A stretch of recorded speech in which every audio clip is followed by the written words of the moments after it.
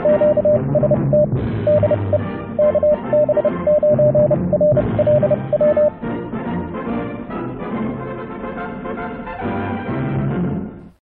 YouTubers and fellow hams. It's a chilly morning here in the desert. It's down to 40-some degrees Fahrenheit last night. Presently it's up to about 60 out there and warming up, but it's still 54 in the rig, so that's life in the desert. Some days it's just a little chillier than others. But that's okay.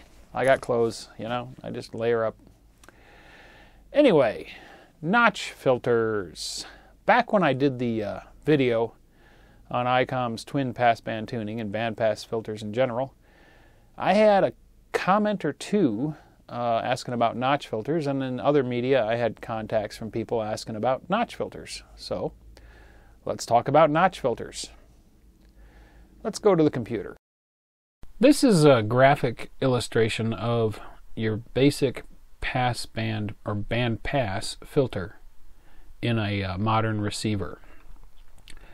This would be the center IF frequency here in the IF chain of the radio.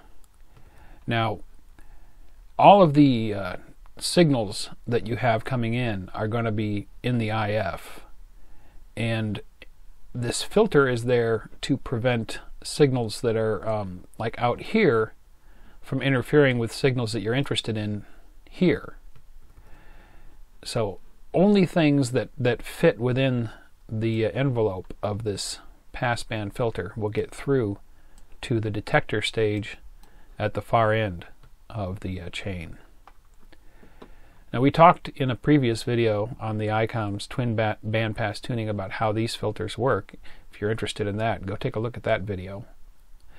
But in our case, we're interested in a notch filter. So let's say that we have a signal that we're interested in, and we're tuned to it, and it's right here on our center IF frequency. But right next to it, there's an interfering signal right here.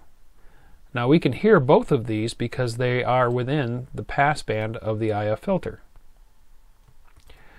What if I want to filter out just that signal?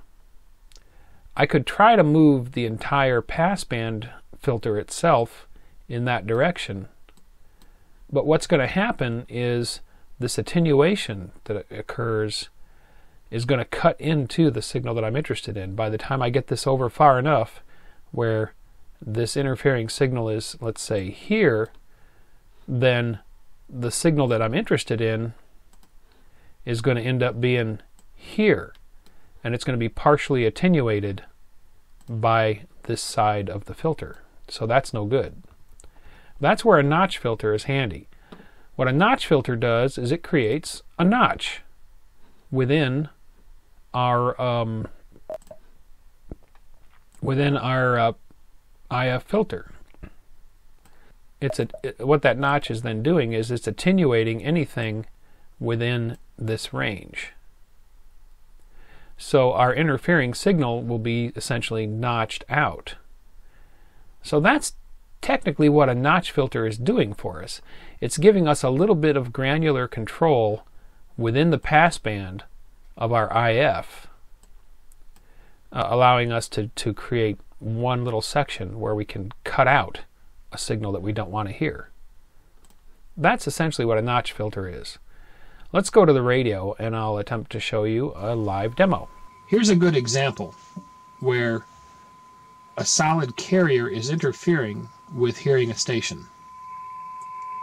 Now, there's a guy calling CQ in there occasionally, but this strong carrier right here, and I'll capture the screen to show you up close, is right where it's interfering with his signal.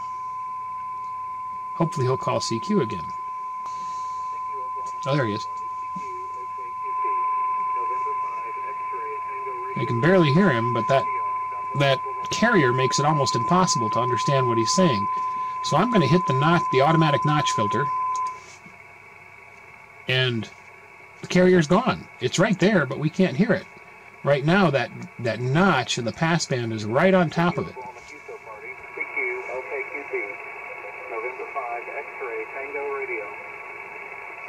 And as you could hear, even though he's a weak station, I could now actually hear him.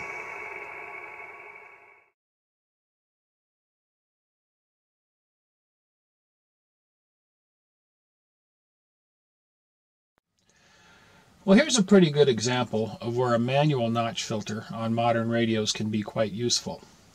I'm tuned to 14.3 megahertz, which is the maritime mobile net on 20 meters here. And directly beside it, adjacent to it, right here, you can see that there are 3 interfering carriers that cover a wide area. I'll go ahead and capture a snapshot of that screen to give you a better look at it. And if we listen to it,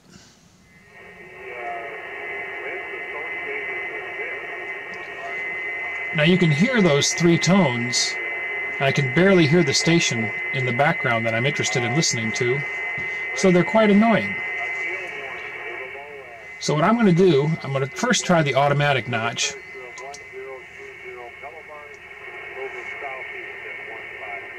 Now if you can hear it, the software in the DSP is trying really hard to pick which signal to notch out. It's notched out 1 or 2 of them, but we still have some of the other one. There's a high-pitched whine there you can still hear.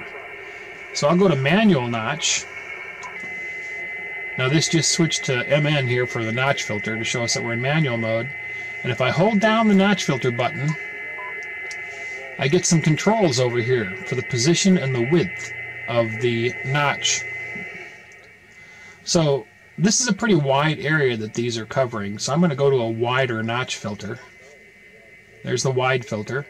And now the position control lets me move that notch back and forth across the passband of the IF so I can find the spot where I'm notching just those signals out. Let's see if we can get it.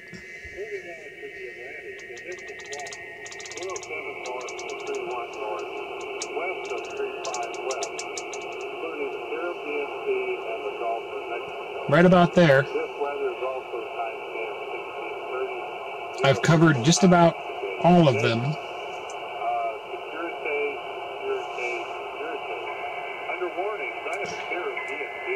There's the narrow filter. And there's the wide filter, the wide notch filter.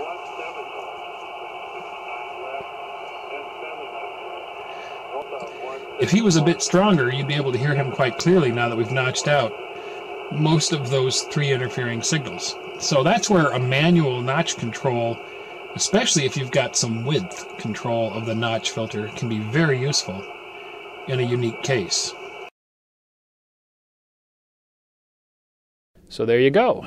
Notch filters, the second type of filter you can usually adjust on your radio, and its uses. I hope you found that informative. Any further questions, of course, put them in the comments below and I'll try to answer them for you. Until the next video. Thanks for watching. If you enjoyed the video, don't forget to give it a thumbs up. Also, if you're not already a subscriber, click to subscribe. Join us on the Facebook channel for discussion about the videos. And if you'd like to help support this channel, please click to support me on my Patreon page.